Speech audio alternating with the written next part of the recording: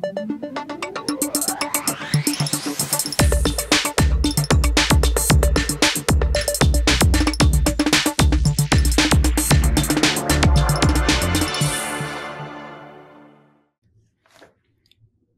everyone, I'm Vivek here.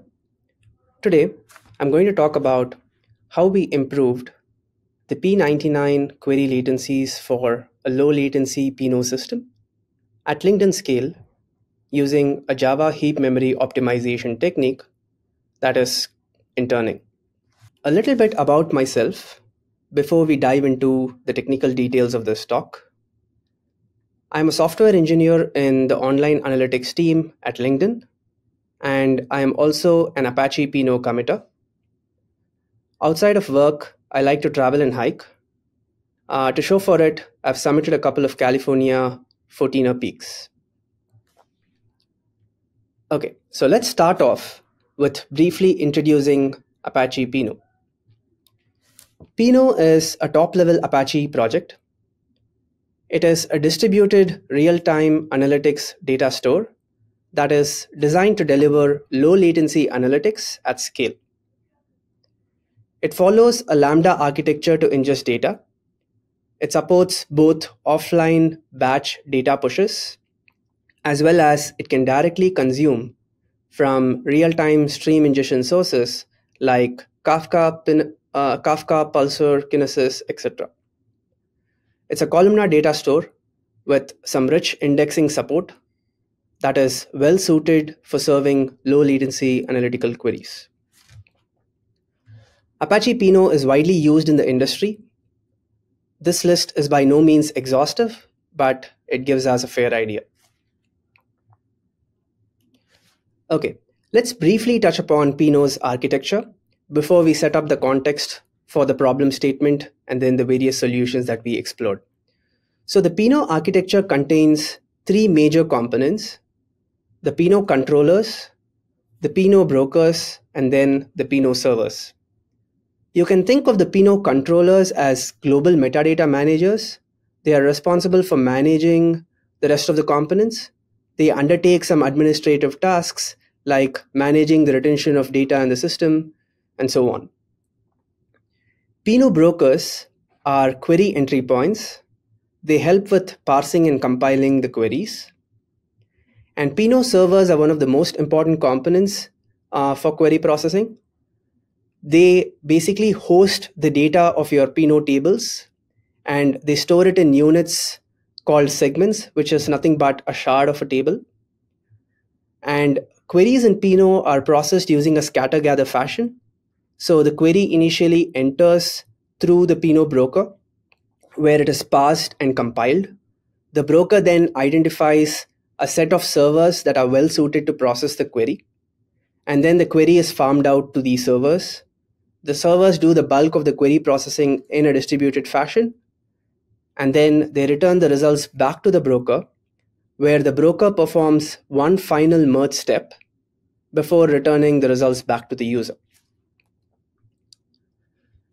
It is also important that I touch upon the memory layout of Pinot servers and how they process queries to set up context for the problem statement.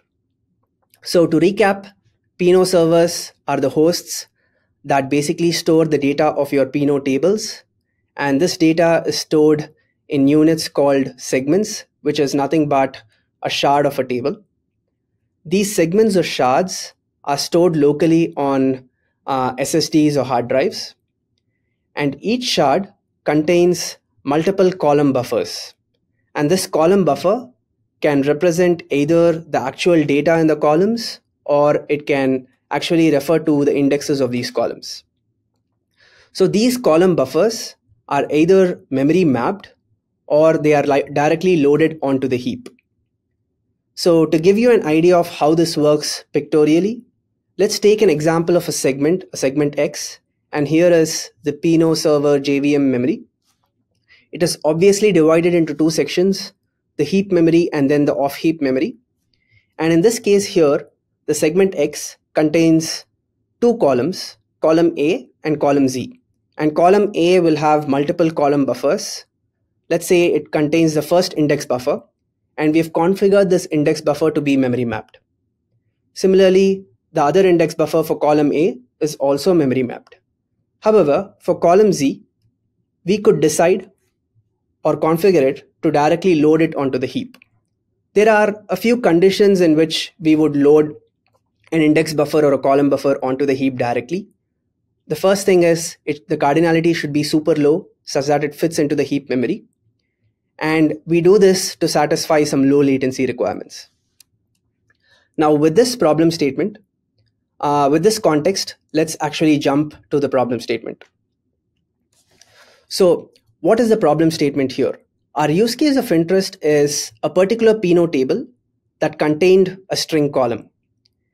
And we had a dictionary index configured on the string column. And the configuration of this dictionary index was such that it was to be loaded directly on the heap. Note that whenever we configure a column buffer to be loaded on the heap, this happens initially when the server starts up, and then it's maintained in the heap memory throughout the lifetime of the server. And why did we decide to do this? We decided to do this to meet some strict latency SLAs where there were filters on the column. And obviously reading from on-heap column buffers is faster than memory mapped reads, which has to page in blocks of data in and out of memory. And what was the consequence of this action? The consequence was that we suffered from some very high JVM heap usage, putting our P-no server hosts at risk of out-of-memory errors. There was increased GC activity. And then we also saw some spiky P99 latencies. So here are some graphs that show these symptoms in action. The first graph that you're looking at is the P99 query latency graph. We can see that although on average it stays pretty low at about 30 milliseconds, there are spikes here and there that make it shoot to as high as 100 to 500 milliseconds. The second graph shows the JVM heap usage on these server hosts. We can see that the heap usage percentage is at about 70 to 80%, putting these hosts at risk of ooms when there are some large queries that hit the system. And as a logical next step to analyze this problem, we took a heap dump. And we analyzed the heap dump using the JX-ray tool. By the way, I highly recommend this JX-ray tool. It proactively identifies some well-known Java memory issues, and it also provides clear, actionable insights to address them. Now coming back, the heap analysis using the JX-ray tool showed us that a large percentage of our heap memory, nearly 25%, was being wasted by duplicate strings. So when we dug in further, we noticed that our heap contained a total of 300 million string objects. Of these 300 million string objects, there were 100 unique or distinct strings. And of these 100 unique strings, only 44 million of them contain duplicates. And the JX-ray tool also clearly called out that all of these duplicate strings were coming from the on-heap string dictionary column that we talked about earlier. So just to explain this a little further, each individual dictionary column buffer will contain only one instance of a string, will only contain unique strings. But across these various column buffers in different shards, they were duplicates, and that is what caused this problem. And let's next look at the various solutions that we explored and which solution we finally settled on. The first solution that we explored is going into the rabbit hole of JVM tuning. We use the string deduplication setting. So as you all know, this instructs the JVM to optimize heap allocation for identical strings when there are spare CPU cycles. It only optimizes long-lived objects that survive 3 GC cycles. In our case, that was fine because we are talking about a long-lived dictionary column buffer. This has some limitations. This technique only deduplicates the character field of the string object. That means the remaining 24 bytes per object is wasted. It only works with the G1GC algorithm, and it only works on strings. However, we did try this approach, but the results were not satisfactory. It actually increased our CPU usage on our server hosts, which negatively impacted query latencies, so we did not go with this approach. The next solution that we explored is the native string interning technique in Java. So Java supports a string interning technique, which basically allows us to use the same memory location for identical strings across the entire JVM. And the way it does this is by maintaining a global cache pool where all these strings are stored. Java string interning again has a number of limitations. As the name implies, it only works on strings. That means if we have column buffers of different data types like a byte array, this cannot be used. The cache size cannot be controlled, and you are stuck with having one global cache pool across your entire application. And the string interning technique also had a troubled evolution with perf issues in many versions where it crossed the JNI layer, leading to some performance problems. We decided to not go with this approach just because of the number of limitations it had. The next idea that we explored is using Guava interners. This is the most widely used interning technique in the industry that I know of, and it is implemented using concurrent hash set. It obviously has various improvements over the native Java interning technique. It works on all object types. It supports maintaining isolated caches in your application. And so this was a great candidate, right? And we actually tried it out. So to give you some numbers of how this actually worked for us. So here is the heap usage of the column buffer that we are talking about per shard and across all shards in a server host. So per shard, this particular column buffer occupied 640 megabytes of heap usage, and across shards that was 16 GB. After we applied the Guava interning technique to reclaim some heap memory caused by these duplicate strings, which was 13 GB in total, this was the improvement that we saw. We saw that from 16 GB, the total heap usage for this column buffer came down to 11 GB. So this basically tells us that we've reclaimed 5 GB out of the 13 GB that was being used by duplicate strings. But why did it only help us reclaim 5 GB? What about the remaining 8 GB? We wanted to analyze that, and that is when we decided to look at the data characteristics of the column. And when we did that, this is what we found. So across all shards, this particular column buffer had 200 million string objects. And of these 200 million string objects, 100 million of them were distinct. And of these 100 million string objects, a very small portion, 40 million, had duplicates for them. And as you all know, Guava interning technique stores a unique copy for all distinct string objects, and that is why we were able to save only 5 GB of our heap and not the entire 13 GB.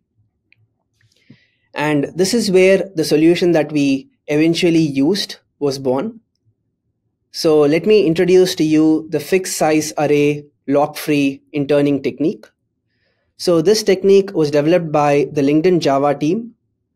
It is a fixed size interning technique implemented using a fixed size array cache. It deduplicates objects opportunistically, which means that not all unique objects necessarily have to be stored. And just like Guava internals, it has the goodness of supporting any given object type. You can maintain isolated caches across your application. Additionally, there is no locking involved when compared to the Guava internal, which means that it's faster. So here is a rough pseudocode of our FALF internal. you have to know the initial capacity that you want to instantiate the FALF interner with. And then when you call the intern function on a particular object, we compute the hash and then store it into the hash slot. Note that the hash function here is pluggable. It is important to choose the right hash function that uniformly distributes your objects across the available slots for effectiveness. So analyzing how the FALF interner performs when compared to the Guava interner, the only pain point I can see is that the FALF interner requires you to provide an initial estimated capacity for the array cache. This can be a little problematic for different applications, but in our case, we were able to overcome this by profiling the data characteristics of our column. In terms of performance, the FALF interner is about 2x faster than the Guava interner, but it's about 40% slower than no interning at all. In our case, we pay this cost of 40% increased performance only once at server startup, but during query processing, this performance is not doesn't come into play, so we were good on that front. And now let's look at how this worked out for us. So for the outcome highlights, here is the JX-ray analysis before we applied the interning technique. As we saw before, there was 13 GB of wasted heap space. After we applied the interning technique, we were able to reclaim about 12 GB of our heap space as compared to just 5 GB that Guava interning gave us. This also translated pretty well in terms of improving our query latencies because of reduced GC activity and CPU utilization. The first graph here is the graph we looked at earlier. We were seeing CPU spikes, P99 query latency spikes that were causing our P99 query latencies to shoot up to as much as 100 milliseconds.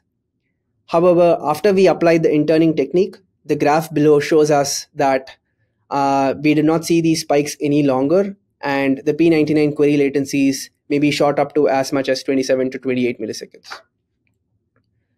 That pretty much concludes what I wanted to discuss with you all today. Thank you again for patiently listening to this talk. Here are my socials. I also look forward to more people using Apache Pinot and contributing to our open source community. Thank you again.